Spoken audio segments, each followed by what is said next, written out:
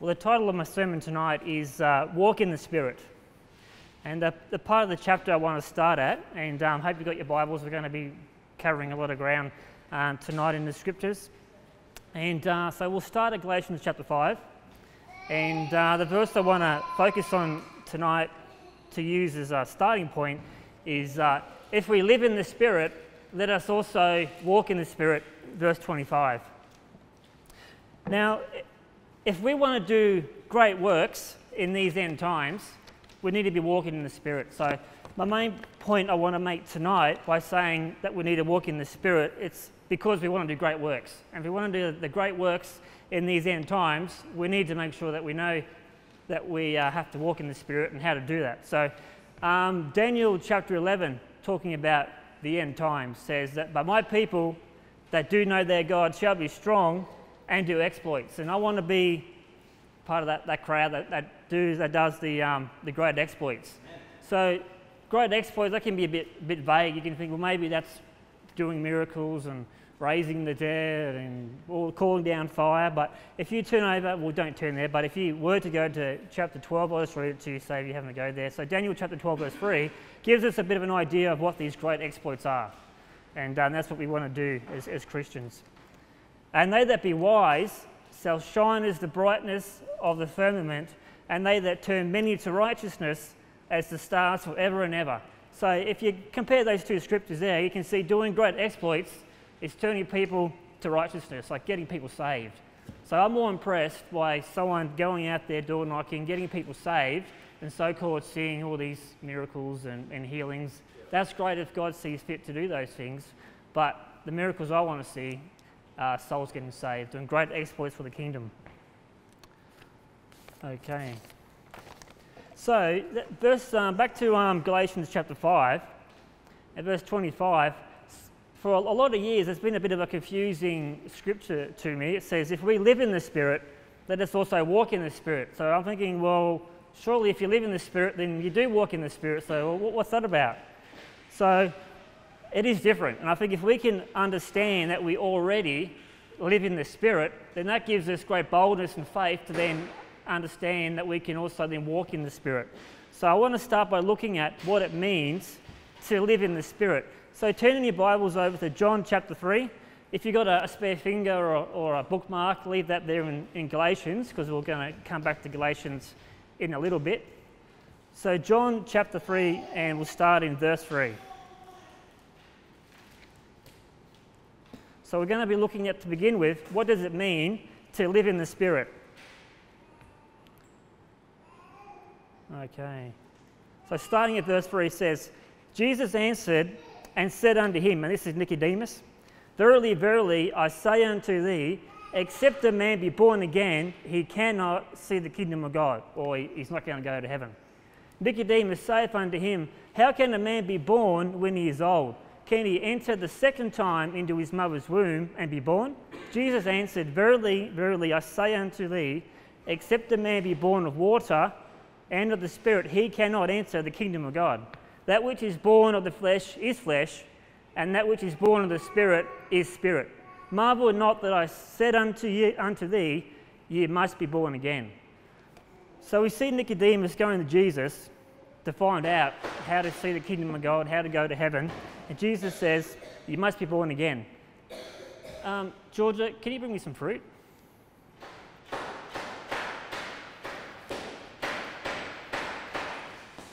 So, verse 6 there says, "That which is born of the flesh is flesh, and that which is born of the Spirit is spirit." So we have two different things. Every person in the world right now is either in the flesh, born of the flesh, or born of the Spirit. So when I was born into the world, I was born in the flesh. So this apple here represents someone's born in the flesh. The problem is that flesh and blood doesn't inherit the kingdom of God, and we're going to look at that in a couple of minutes. So when I was born into the world, because I've sinned and come short of the glory of God, and I'm flesh, and flesh and blood won't inherit the kingdom of God, I'm not going to go to heaven. That's why Jesus said, you must be born again. Okay, you must be born again. So when we're born again, we're born of the Spirit. Okay, so then when I put my faith in Jesus, the death burial, and resurrection of Jesus, I become born again, born of the Spirit. And then, so I'm not this apple anymore. I'm now a new creature in Christ, 2 Corinthians 5:17. And now I'm over here. I'm no longer in the flesh. I'm now born of the Spirit, okay? And now I have Christ's righteousness. So this man here is the old man now. He's been crucified with Christ. So you're got a finger or a bookmark in Galatians chapter 5.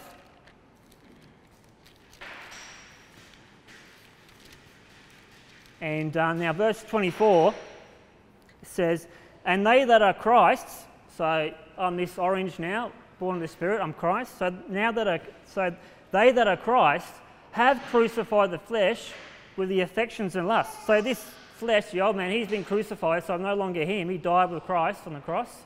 And through faith in the death, burial, resurrection, born again as an orange, born of the Spirit. So this man here has Christ's righteousness, and he cannot sin. All that he does is pleasing to the Lord. It's in faith, it's in its righteousness, and it's pleasing to the Lord. So this person here, who's born of the Spirit, is a new creature in Christ, cannot sin. So he's going to go to heaven whether he likes it or not.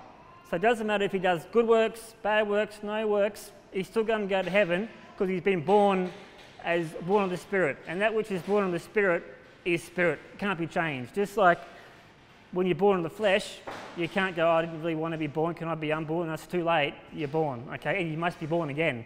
It's just the same with being born of the Spirit. You're going to go to heaven, okay? By having Christ's righteousness. And let me read to you 1 John chapter 3 verse 9. It says, whosoever is born of God, so born of God, this new creature over here, doth not commit sin, for his seed remaineth in him, and he cannot sin because he is born of God. So once you're born of God, that new man's going to go to heaven. The flesh and blood of the old man, he's not going to go to heaven. The new man is going to go to heaven. But the problem is, even though we're no longer in the flesh, we still have the flesh. So that's the problem. So if you walk after the new man, you won't be sitting, you'll be walking in God's grace, God's power, God's righteousness. But if you choose to walk after the old man still, you can still commit sins, okay? But it won't be the new man committing those sins because, as we just read, he cannot sin.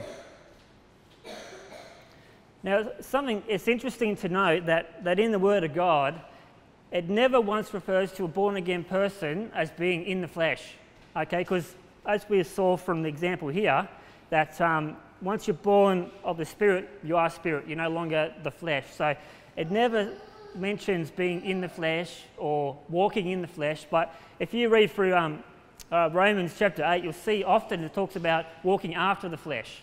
About 4 or 5 times it refers to walking after the flesh, not in the flesh. So that's just something interesting there. So as a born-again person, we have a choice. Every day we have a choice. I'm going to walk in the Spirit or walk after the flesh. Liddy, can you come and grab these? Save you getting up on it. Right? Just turn over to 1 Corinthians chapter 15. So we're just talking about how we live in the Spirit. If you're born again, you live in the Spirit.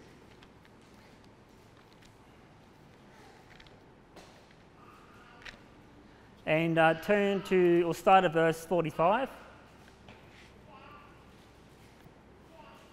It is sown a natural body, it is raised a spiritual body. Therefore, there is a natural body and there is a spiritual body.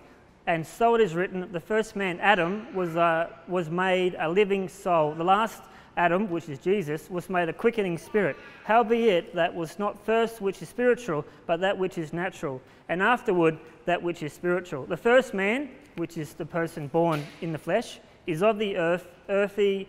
The second man is the Lord from heaven. As is the earthy, such are they also that are earthy. And as is the heavenly, such as they also that are heavenly. As we have borne the image of the earthy, we shall also bear the image of the heavenly. Now this I say, brethren, that flesh and blood cannot inherit the kingdom of God, neither doth corruption inherit incorruption. So we can see there that just like we bore the image of the first man, which is Adam, once you're born again, you bear the image of the second man, which is Jesus. And we're no longer in the flesh, therefore our old man won't go to heaven. Like when we do sin, it's because we're following after the old man still. And the old man's going to fall away and perish, and he won't inherit the kingdom of God.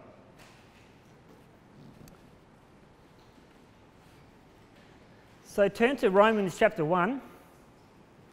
So we're going to talk about how we walk in the Spirit in light of that. So we looked at Romans 5:25, which says, if we live in the Spirit, then also walk in the Spirit. So we've seen here how being born again causes us to then be born of the Spirit, and therefore we live in the Spirit. Now we just need to know how to walk in the Spirit. So while you're turning to Romans chapter 1, let me just read from Romans 8, verse 8 to 9.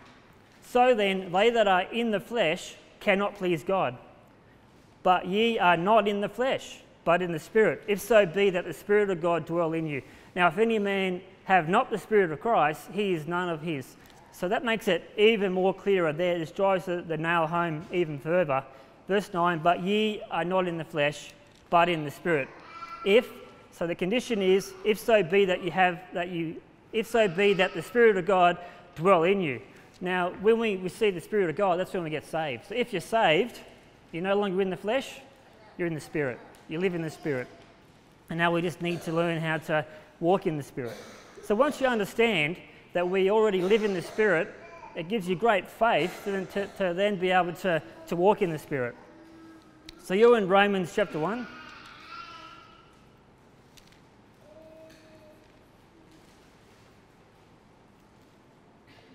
So turn to verse 15, we'll start there.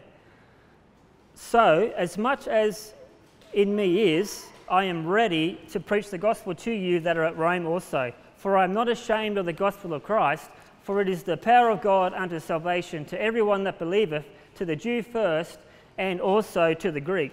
For therein is the righteousness of God revealed from faith to faith, as it is written, the just shall live by faith. So here we see Paul planning to go and do great exploits, do great works of God in Rome by preaching the gospel. Even Paul, when he thought about doing great exploits for God, doing a great work for God, it's just preaching the gospel.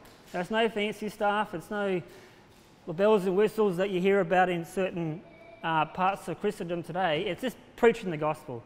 And to go and preach the gospel, Paul gives us a key here that you need to be walking in faith. Now, Paul was a man that walked from faith to faith. In verse 16, it mentions, verse 17 rather, for therein, speaking about the gospel, is the righteousness of God revealed from faith to faith, as it is written, the just shall live by faith. So Paul was going to Rome in faith to preach the gospel. So Paul's gone from faith to faith. So he got saved by faith, and then he's going to faith to continue on to do great works for God. So if we want to continue on and do great works for God, we've got to continue in faith. So we go from a saving faith to then a faith that produces works and action. So it's faith to faith. But you can go from faith to no faith, but you'll still go to heaven because you're born of the Spirit. But we ought to go from faith to faith if we're going to do great works. So I would say to walk in the Spirit, we need to be walking in faith. And as we look at some more scriptures, we'll see that walking in faith and walking in the Spirit like go hand in glove. They work together. So if you're walking in the Spirit, well, it's because you've got faith. If you've got faith, then you're going to be walking in the Spirit.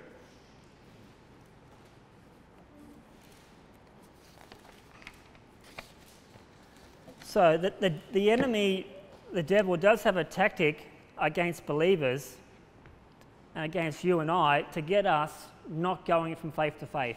Just because you get saved, the devil doesn't go, well, too late now, I'll forget about this person, I'll forget about Jason. He just wants you to go from faith back to the law, faith to flesh, faith to doing dead works, not faith to faith. Because if you go from faith to faith, you're going to produce great works for God, you're going to be a soul winner, and you're going to do damage to his kingdom. So you might wonder, well, how can a Christian, not be effective to God? How can a Christian then go back to doing works of the flesh? We'll turn to Galatians chapter 5 again. Now you go to Galatians chapter 3 and verse 1. And while you're turning there, I'll read to you from Galatians 5, 7 to 8. And that says, You did run well. Who did hinder you that you should not obey the truth? This persuasion cometh not of him that calleth you. So as Christians, we can start to run well and then become hindered. But God would have us that we run well and go from faith to faith and keep on running well and not be hindered. But this persuasion does not come from him that calls you. So God doesn't want you to be hindered. He wants you to continue on faith to faith, running well and not to stumble and fall and not do great works for God. So you're in Galatians chapter 3. And we can see that the church in Galatia were having some problems of they weren't going from faith to faith, they were going from faith back to trusting in the law. So I should have put a bookmark in there. So, Galatians chapter 3 verse 1, let me start at verse 1. O foolish Galatians, who have bewitched you, that ye should not obey the truth, before whose eyes Jesus Christ had been evidently set forth, crucified among you. This only would I learn of you. Received ye the Spirit by the works of the law, or by the hearing of faith? Are you so foolish? Having begun in the Spirit, are you now being made perfect by the flesh? Have you suffered so many things in vain, if it be yet in vain? He that ministereth to you the Spirit, and worketh miracles among you, doeth he yet by the works of the law, or by the hearing of faith? So in verse 1 there, he says, O foolish Galatians, who have bewitched you, that you should not obey the gospel, before whose eyes Jesus Christ had been evidently set forth, crucified among you.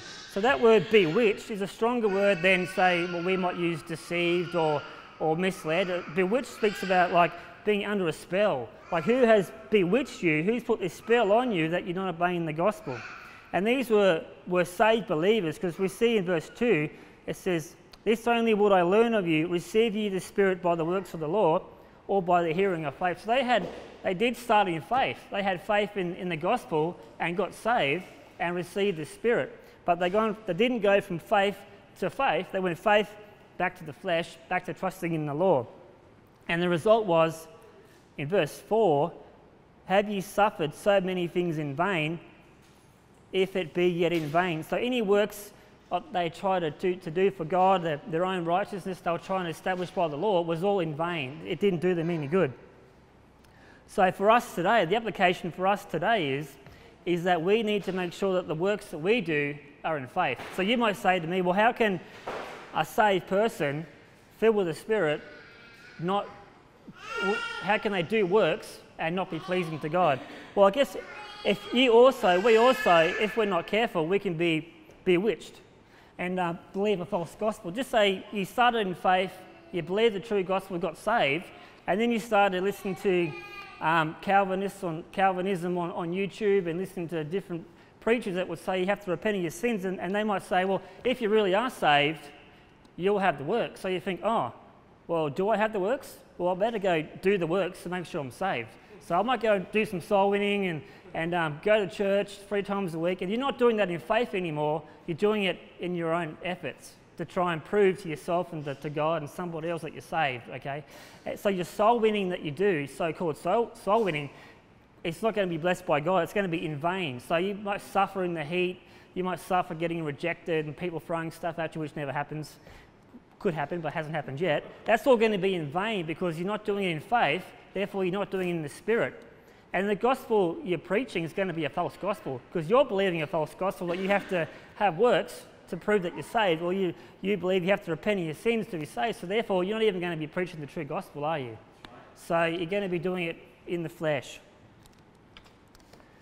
So all soul winning, or so-called that is done by false prophets. So you can be truly saved but just deceived. I'm not talking about those guys, but a false prophet, say Paul Washer, or you might say Paul the Unwashed. Okay, I've heard him say this about his soul winning. I've heard him say it a few times now, so I'm not misrepresenting what he said. He said to somebody, if somebody confesses faith in Jesus Christ, he would say to that person, what you need to do now is wait 6 months, I think it was 6 months or maybe 9 months, something like that. You need to wait, say 6 months, and then if you've had works, if you had a changed life, you were saved. But if you see no change in your life, you need to realize you're not saved. And that's exactly what he said. So that's just dead works. That's not of the Spirit. That's just terrible. So we need to make sure that when we do our soul winning, our works for God, we're doing it in faith. Okay? And as we walk in faith, we're going to be people that walk in the Spirit. Now, we know that the Spirit is willing and the flesh is weak, so there's going to be times when we're not walking in the Spirit like we would desire. And if we're born again, but we're walking after the flesh, you're going to find you're not going to be able to do the works that you want to be able to do. Okay, so just turn back to Galatians 5, verse 16.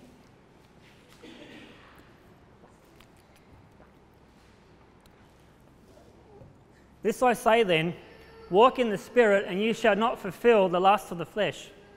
For the flesh lusteth against the Spirit, and the Spirit against the flesh, and these are contrary the one to the other. And check out this one here, this bit here.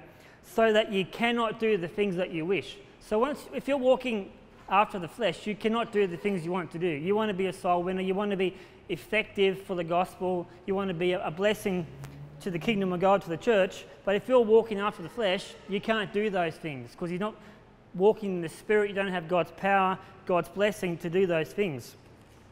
So turn over also to Romans chapter 7.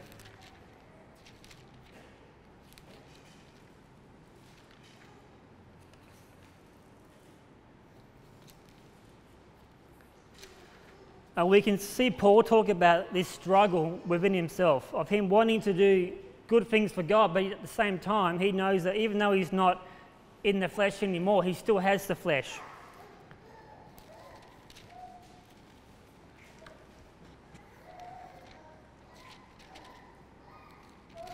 So Romans chapter 7, verse 18, we'll start there. For I know that in me, that is, in my flesh, dwelleth no good thing. For to will is present with me, but how to perform that which is good, I find not. For the good that I would, I do not, but the evil which I would not, that I do. Now, if I do that I would not, it is no more I that do it, but sin that dwelleth in me. So Paul still knows that in his body there's still sin, it dwells in that flesh, because he has the flesh still in his body, so he knows that's where the sin comes from. We'll just keep reading. I find then a law that when I would do good, evil is present with me. For I delight in the law of God after the inward man. So the inward man is the born again man. So in the inward man, he delights in the law of God. But I see another law in my members, warring against the law of my mind and bringing me into captivity to the law of sin and death, which is in my members. O wretched man that I am, who shall deliver me from the body of death? I thank God for Jesus Christ our Lord. So then, with the mind, I myself serve the law of God, but with the flesh, the law of sin. So Paul knows that with him, in his body, still dwells the old man which sins. So Paul wants to do good, the new man wants to do good, but he sees this struggle. So if he's walking after the old man, after the flesh, he can't do what he wants to do. So we need to realize we do have this inner struggle, and we need to walk after the Spirit so we can achieve the things that we want to do for God. Okay, so I guess the question then is, if we need to be in faith to walk in the Spirit, then how do we get in faith? How do we start off in faith? So we already had faith to be saved, and we need to go faith to faith in order to walk in the Spirit. So we know that Romans 10:17 says, so then faith cometh by hearing, and hearing by the word of God. So if we want to get ourselves into faith, the best way to do that is to hear the word of God, to read the word of God. That's why I think it's so important at the start of the day that you start the day reading the Bible, hearing the word of God, because that gets you in faith and sets your day on the right foot so that you can be walking in the Spirit. And the more you walk in the Spirit, the more you read the Word of God, and the more you pray, the more you do those things, the stronger you'll get in faith, and the stronger and the easier it'll be for you to walk in the Spirit and overcome the flesh. So if we bring these disciplines in our lives, we're going to find that it's much easier to overcome the flesh and walk in the Spirit. Now, if we don't start the day right by being in faith in the Spirit, you can quite easily miss out on great opportunities that God might have for you that day. If you turn over to Luke chapter 2, there's a really interesting story here about somebody who was walking in the Spirit and had an incredible blessing. And if we want to just have the blessings that God wants us to have each day, we need to start the day in the Word of God, hearing the Word of God, and then walking in the Spirit so that God can lead us where He wants us to go that day. So over in Luke chapter 2,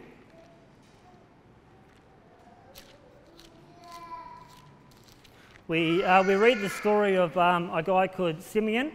So Luke chapter 2, verse 25.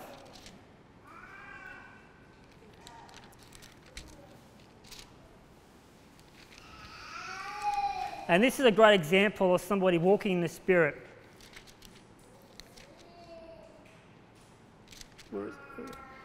And behold, there was a man in Jerusalem whose name was Simeon, and the same man was just and devout, waiting for the consolation of Israel, and the Holy Ghost was upon him. And it was revealed unto him by the Holy Ghost that he should not see death before he had seen the Lord's Christ. So here's a man who's obviously a man of faith, a man of the Word of God, and he was being revealed to him by the Holy Ghost that he would not die until he saw Jesus Christ. Now there came a time in his life where Jesus did come into the temple.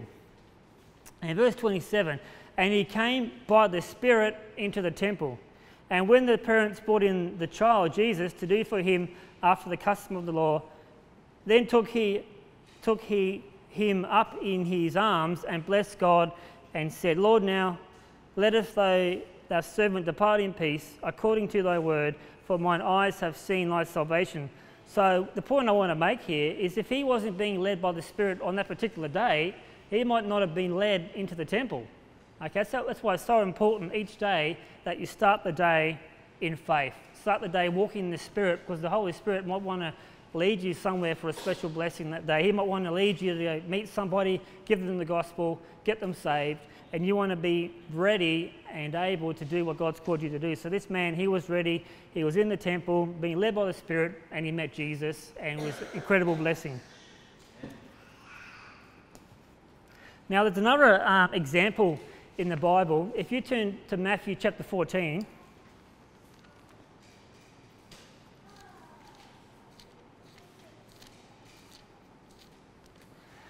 and in verse 24, we have the story of Peter walking on the water.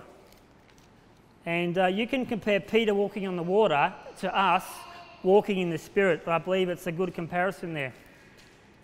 So Matthew chapter 14, verse 24 says, and Jesus went forth and saw a great multitude. Oh no, that's 14, sorry, 24. But the ship was now in the midst of the sea, tossed with waves, for the wind was contrary. And in the fourth watch of the night, Jesus went unto them walking on the sea. And when the disciples saw him walking on the sea, they were troubled, saying, It is a spirit, and they cried out for fear. But straightway Jesus spake unto them, saying, Be of good cheer, it is I, be not afraid. And Peter answered him and said, Lord, if it be thou, bid me come unto thee on the water. And he said, Come. And when Peter was come down out of the ship, he walked on the water to go to Jesus. And when he saw the wind boisterous, he was afraid, and beginning to sink, he cried, saying, Lord, save me. And immediately Jesus stretched forth his hand, caught him, and said unto him, O thou of little faith, wherefore didst thou doubt? So that's a great story in the Bible, and I want to use it to illustrate how we can walk in the Spirit. First of all, Peter saw Jesus walking on the water, and he had faith to say, Lord, bid me to come. So when he stepped out in faith, released his faith, Jesus gave him a word. He said, come. So he had a word from God to believe and to trust in. Just like us, when we read the word of God, we can believe it, and then we can do it, and we can walk in the Spirit. So Peter, he heard the word of God, which was come, which was word from Jesus, And when Peter was come down out of the water, out of the boat rather, he walked on the water to go to Jesus. So here's Peter in faith walking on the water. And that's what happens for us. When we have faith in the Word of God, we can walk in the Spirit. Just like walking on the water is physically impossible for a natural man to do, it's also impossible to walk in the Spirit unless you're born again by faith. So by faith, we can walk in the Spirit.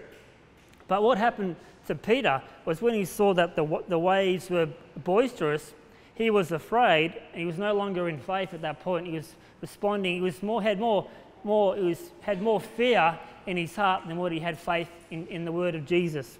So he began to sink into the water.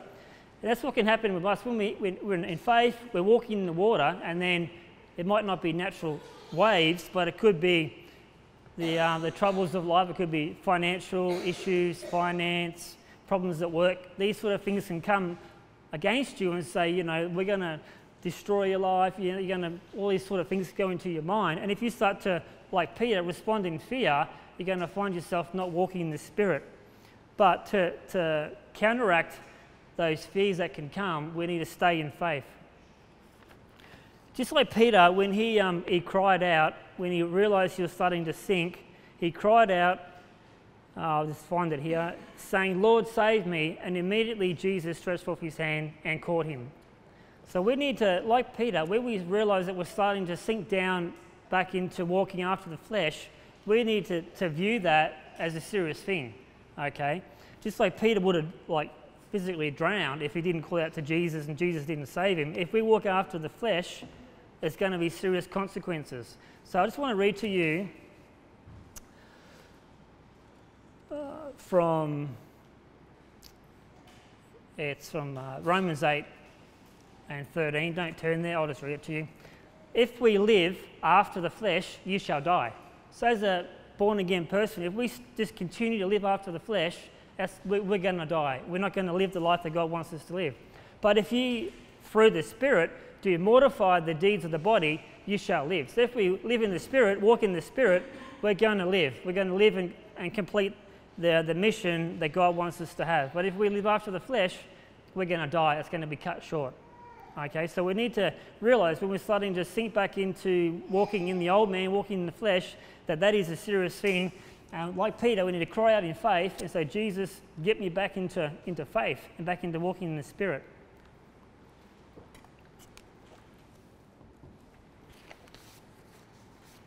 So just about to close now, but I just want to look at a couple examples from the Bible. We might look at about examples of when somebody was faced with incredible sort of pressure and anxiety and stress, and how they didn't give in to that but continued on in faith. So if you can turn to Acts chapter 20, we're going to look at Paul.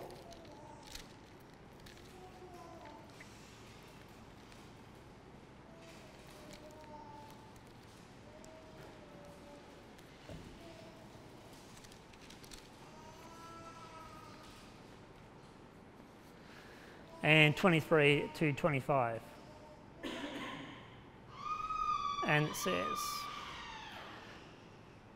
"And now behold, I go bound in the Spirit unto Jerusalem, not knowing the things that shall befall me there.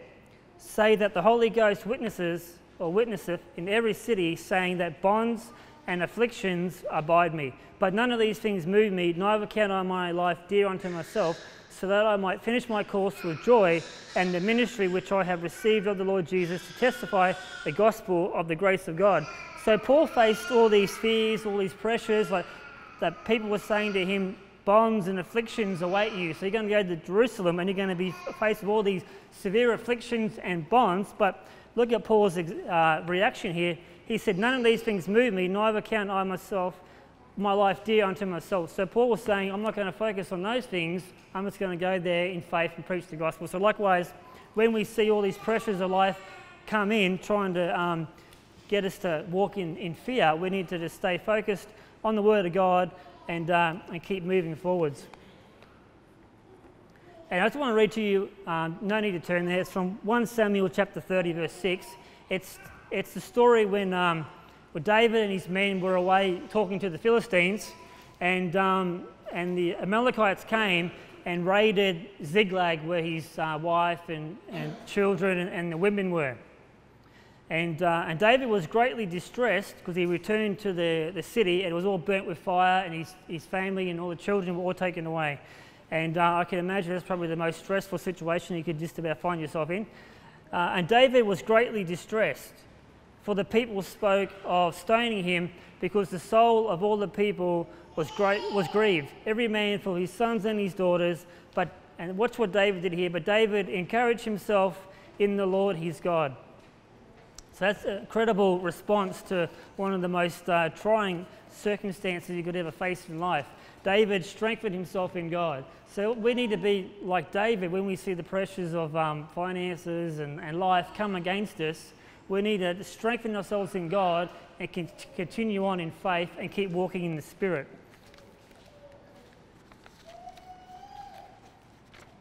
So that's about all I wanted to share tonight. I don't want to go on for too long, but I just wanted to look at that when we are born again, we are already in the Spirit. We are born in the Spirit, born of the Spirit, and then because we live in the Spirit, we should also walk in the Spirit. And the way that we can do that is by staying in faith, staying in the Word of God, and then we can do great exploits, preach the gospel effectively in a way that's going to be pleasing to the Lord.